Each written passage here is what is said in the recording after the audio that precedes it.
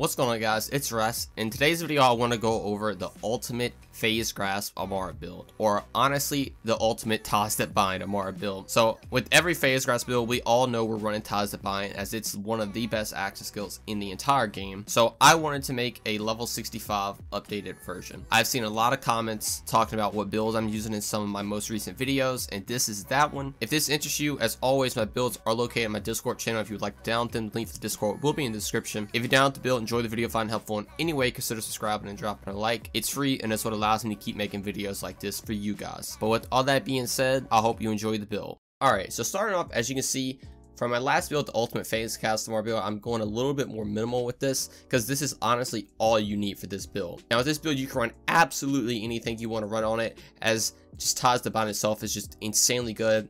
You can swap this around, so this is just overall one of the best Phasegrasp Amara builds. But what I like to run personally is the light show. This is still one of my favorite weapons in the entire game. If you don't know, it is essentially just a small monarch that you can be very mobile with. I have a shock and a corrosive one, both with an axe skill in. You get 100% bonus weapon damage. That anoint, or anoint where you get another magazine to have a bonus element to damage, is the best anoint you can have for a Phasegrasp build. But if you're running a splash damage weapon, you can have an anoint where you get 200% increased splash damage on, your axe skill in. But personally, these two right here is what I like to run.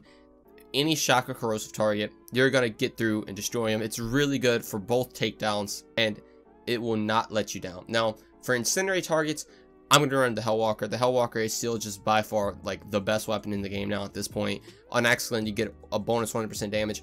If you Phasegrasp an enemy, especially with this anoint proc, you can expect to kill everything with Ties That Bind. Like, nothing is going to live. The amount of damage that just comes out of one shot is absolutely insane, and it is such a fun weapon. If you don't have a Hellwalker, I highly recommend getting one. The buff they gave to it has just made it ridiculous, and it is so fun. Now for the last weapon, I'm actually going to be running a Sandhawk in each element. Now this has a phase cast anoint, and that is simply because if you want to farm bosses, you're going to need a decent gun to do that. These guns absolutely can do it, but if you want to do it super quick, the Sandhawks with the phase cast anoint is going to do you super well, and you can pretty much farm anything. Obviously Incendiary is really good on Grave Ward, and Shock and Corrosive are going to be good on other bosses, but between those three, you will be able to farm any boss in the game easily. Now for the shield, I'm running the Plus Ultra again. If you remember my last video, or even my video dedicated to this shield, this, in my opinion, is probably the best shield in the game. You get an insane amount of health. It essentially doubles your health. You get an insane benefit where you have a 25% chance to absorb bullets, and when you're taking damage, you get 30% cooldown rate. Plus, the shield itself has a low capacity, very high recharge rate, very low delay, which means you're going to have topped off proc an insane amount, and even when you don't have topped off proc, you're getting actual cooldown rate because you're taking damage. And it plays in this build really well, just like the phase cast build, and we'll get into that in a second. But definitely run a Plus Ultra. It's going to completely change the way you play the game. But now for class mod, obviously we're running the Phaserzerker. I know the Phaserzerker is ran in almost every single build, but the good thing is Amara did get a new class mod, which I have another build on. It's a pure melee build, and you can actually run more stuff than just the Phaserzerker. But for this build, the Phaserzerker is still probably going to be your best option. And if you don't know what the Phaserzerker does, when you pop any axle, you're going to get max rush stack, which in return going to give you a ton of buffs in your skill tree.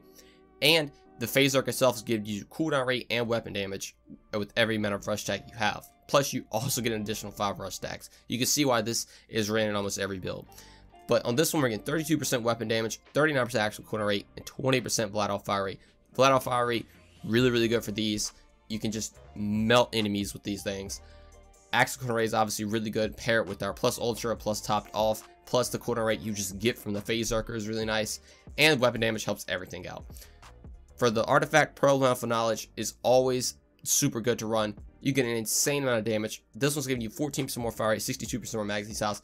Magazine size is really good for every one of these weapons. Hellwalker, you can shoot 2 shots. Light Show, you can shoot more shots, and the fire rates make them shoot even faster. And same for the Sandhawk. Now, for the grenade, you can run anything you want to. As always, I like to run the It's Piss because you can apply a debuff to whatever enemy you're fighting. And I have all 4 ASCs on the grenade to match with the cryo damage. So you can run cryo on this, and then you can have whatever second element you want to run for whatever you're getting yourself into. And that is just the gear.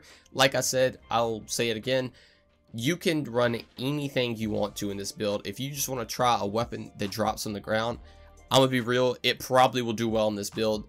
the Taz that bond and the skills plus the Phasegrasp is essentially what makes this build. So if you want to run any new DLC item, any just generic item, world drop item, you can try it out in this build and it will probably work just fine. Now getting into the skills, this is where everything does start to come together. This is where you get all your damage from. Obviously, we're going to be running Ties That Bind, if you couldn't tell already. And you're going to have access to every action skill element for whatever you're getting yourself into. Starting off, I'm putting 5 points to do harm. So this is actually going to increase your action skill damage based on the amount of stacks you have this. It's 5.9% per stack. And with the Phasegrasp, you get an insane amount of stacks. You can easily keep max stacks of this to get an insane amount of damage. And if you don't know, the Ties That Bind links actually get increased damage from this, so you can shoot any gun at an enemy and doing the same amount of damage, and it is super fun, and it's super powerful. It's honestly borderline broken, but I don't want to say it's broken, but it is super good. 3 points at fast hands, so you get more reload speed, weapon slot speed, and motion speed. Just really good for this build if you want to swap between the Hellwalker light shows. It's just generally a nice skill, and you got to get down to the bottom. 1 point Violent Tapestry, so we can help keep our rust stacks up. You don't really need this, but you have to get down to the bottom. If you want to put it in Alacrity, you can have 3, but I'm putting 2 points in it. So you're going to get a little bit more reload speed based on the amount of rust stacks you have. Really nice, especially for something like the light show. The downside of the light show is that it has a pretty slow reload speed, but this plus fast hands is going to make up for that. 3 points to Transcend, so you get 38% more accuracy, 27% more critical damage every time you use your axe skill, and you're going to use your axe skill twice because of Avatar. Plus, Avatars also give you 10 more rust stacks to increase your axe skill damage, plus your reload speed with Alacrity, which is absolutely insane. But you're going to get a ton of critical damage from this, and the accuracy is also really good because you're running close range weapons. 1 point in Ascendant, so you can buff any augment you run. You can run absolutely any augment you want to. Personally, I just run Soul Sap for survivability, and it doesn't reduce damage from your axe skill, so you can get as much damage out of Taz as possible. But you don't need that, and if you want to run like Stillness mod or something, you can to have a little bit more crowd control, is absolutely fine. 3 points in Lay Bear to get 25% more increased damage, and again, this works just like Do Harm. The linked targets from Taz take increased damage, plus if you're going against a boss, you can swap to Phase Cast with your Sandhawks. This is going to apply a debuff to that boss, and it also works really well like that. 3 points of Wrath, so we get even more good damage more after we pop an axe skill. More damage is always nice. 3 points in Awakening, so we can buff all our rush act effectiveness, which means even more damage with our action skill. 1 point in Remnant, since we're going to be doing an insane amount of damage.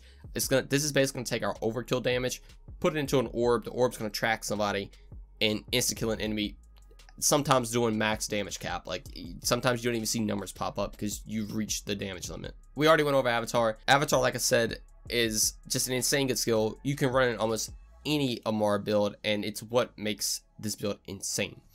Now, get into the next skill tree.